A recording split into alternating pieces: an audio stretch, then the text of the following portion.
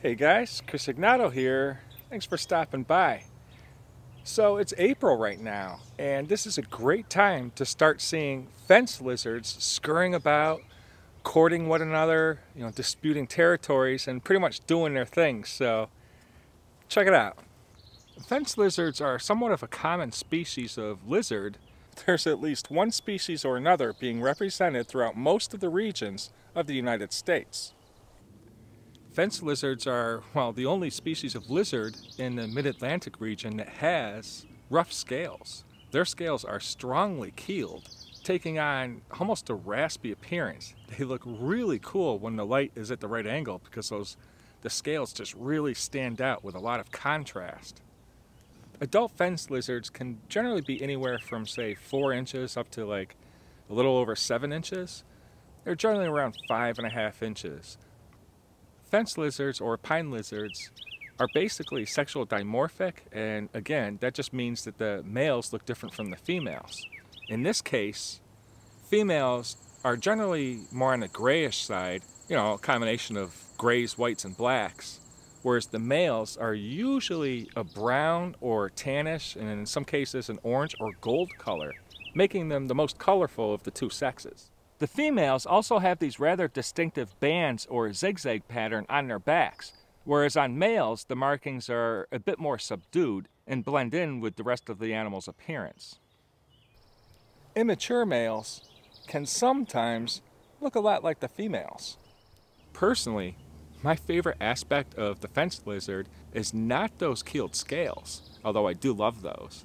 Is the fact that the males have this iridescent, striking cobalt or lapis blue markings on either side of their belly, and again on both the left and right sides of their throat. And just like the scales, they can really be quite a magnificent sight to behold. And the sex doesn't matter, whether it's male or female, those markings serve as a perfect camouflage. And if the animal stands still, chances are I've probably overlooked hundreds of them and never even knew it. You might be asking yourself how this lizard got to losing its tail. Well, let me assure you, it's got nothing to do with me. Many lizards and even salamanders have this wonderful built-in defense mechanism known as causal autonomy. Let's say a bird or some other predator grabs the lizard by its tail. The lizard can easily detach its tail with very little blood loss. That tail will continue to wiggle and distract the predator as it tries to catch it and swallow it down, allowing the amputee to escape the danger and live to fight another day. Over time, that tail will regenerate, although it won't be quite as long as it originally was, and the color and markings will be rather different. A lot of the amphibians can even regenerate entire legs should they be lost, but it takes time. There's another group of animals that does something extremely similar, and I'm sure you know who they are. That's right, arthropods. Awesome stuff. Their favorite environments are usually open pinelands or meadows, but they like other habitats too. Most of the time I find them on logs or tree stumps, and of course the trunks of trees. If I don't see them, I'm sure to hear their claws scurrying about the tree trunks because it's a distinctive sound. Or to the side of the tree opposite of me, just like a squirrel does. On the other side, I can't see it. Not only do fence lizards use body language to communicate, but they also communicate chemically.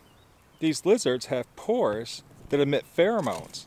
They can place those pheromones down in a trail, allowing them to find each other easier during breeding season, and I imagine it's a safe bet to assume there are probably other messages transmitted through the use of pheromones too. Check out how strange their hind feet look. I guess that allows them to, hang upside down on the fences and bark and stuff easier, but it is kind of funny looking. Now, I might have frog toes and all, but I realize now I'm thankful I don't have lizard toes.